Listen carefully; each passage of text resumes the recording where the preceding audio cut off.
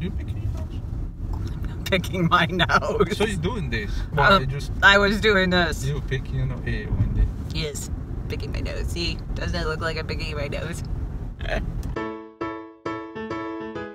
Morning, guys. We are on our way to work. This is getting to be a regular thing. We are running late as usual. And Mauricio is bitter about it because he has this like set time in his head that we need to leave for work. And it doesn't really matter when we get to work. We just have to work our time, and you know, we don't have a reporting time or leaving time or anything like that, but he just likes to be grumpy. So today we are talking about our debts. I've gotten lots and lots and lots of questions recently about our different debts, what the $250,000 encompassed. And so I'm going to start every month going over each one of our debts, how much we paid off the previous month. And this month, I'm just going to set the background, set the stage for the following months to let you know where we are as of today. So like a snapshot in time. And next month, I will show you exactly where our debts went over. So I am going to detail our debts, smallest to largest.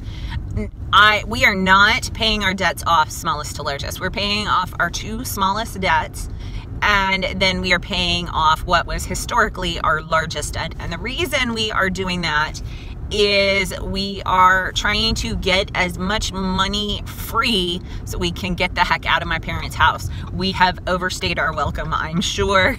I'm sure they're ready for us to be gone, and we would like to be in the best possible financial position to get out of there. We are aiming for probably the end of next summer. And so barring any unforeseen circumstances, we have had some plans to leave earlier and things came up, and so we didn't leave. So hopefully we will. We basically could do it. We could live on, go and rent a place. The thing is that when we be our plan to pay off our debt, we'll just... It would slow down the debt payoff. I don't want to use that. So it isn't that we can't afford to live on our own. We absolutely could.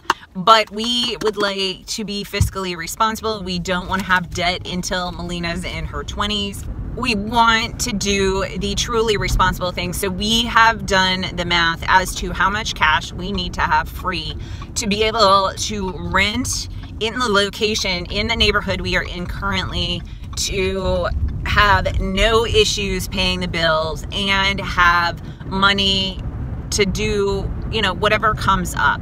So we have a number in mind that is pretty solid, and we would like to have that amount of money free. And again, the neighborhood that we're choosing to live in is in is an expensive neighborhood. So but the school district that Melina is in currently it's one of the highest in the DC area, and we don't want to leave it. The schools are phenomenal, and at this point, a lot of this is about Melina's education. It's true. It 100% is. Sure, we could live in a slightly less desirable school district and she would get a fine education, but for us, Melina's education is top priority, so we want to stay in this neighborhood.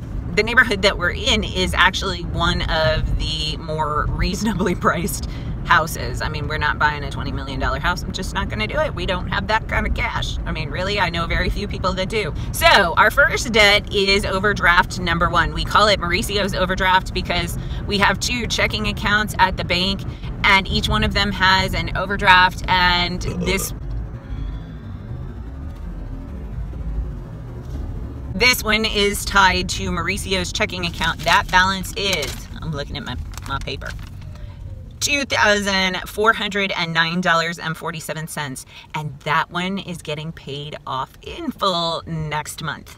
So excited. The second debt we have is what we're going to affectionately call Wendy's overdraft, and that one's tied to the checking account where I am the primary, and the balance on that is $2,875.18, and that one will be paid off the month after, so December.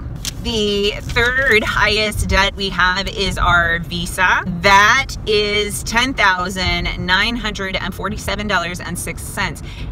And if you would like to know what all of these debts are, I will link a video up here in the eye in the sky. And that is one of the very first videos I did that explains what our debts are, why we have so much. The fourth highest debt is this vehicle that you see us driving in right now. We currently owe $17,974.91. The next one is a personal loan of $25,525.81. The second to last one is a bank loan.